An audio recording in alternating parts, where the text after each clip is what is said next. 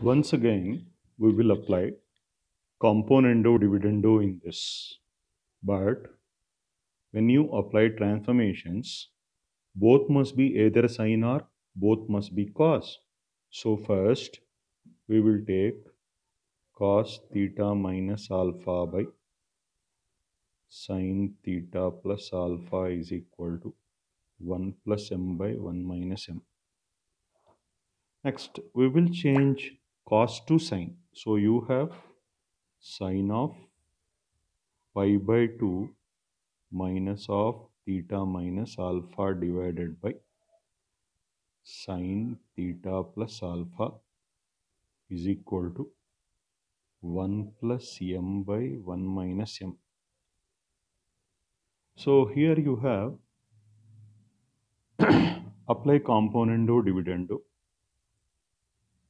So sine pi by 2 minus theta plus alpha plus sine theta plus alpha divided by sine pi by 2 minus theta plus alpha plus sine theta plus alpha is equal to 1 plus m plus 1 minus m by 1 plus m minus of 1 minus m. Now apply sin c plus sin t to sine pi by 2 minus theta plus alpha plus theta plus alpha by 2 cos pi by 2 minus theta plus alpha minus of theta plus alpha by 2 divided by 2 sine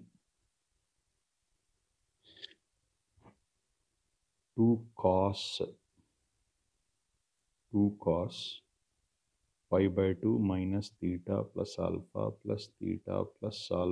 by 2 sine pi by 2 minus theta plus alpha minus of theta plus alpha divided by 2 is equal to, here m gets cancelled, you get 2 divided by 1 plus m minus m means here you will get 2m.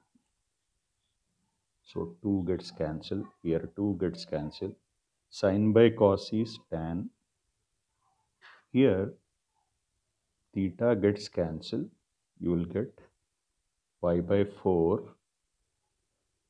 plus 2 alpha into cot.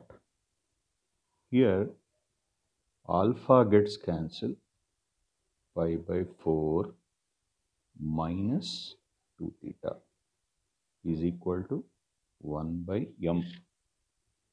He is asking tan pi by 4 minus theta. So cross multiply cot pi by 4 m cot pi by 4 plus 2 alpha is equal to cot pi by 4 1 by cot pi by 4 minus 2 theta. 1 by cot pi by 4 minus 2 theta.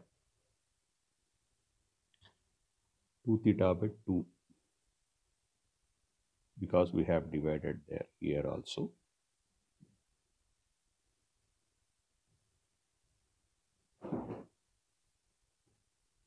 This gives us m cot pi by 4 plus alpha is equal to tan pi by 4 minus theta. He is asking tan pi by 4 minus theta. So it is m cot pi by 4 plus alpha. So that's how you get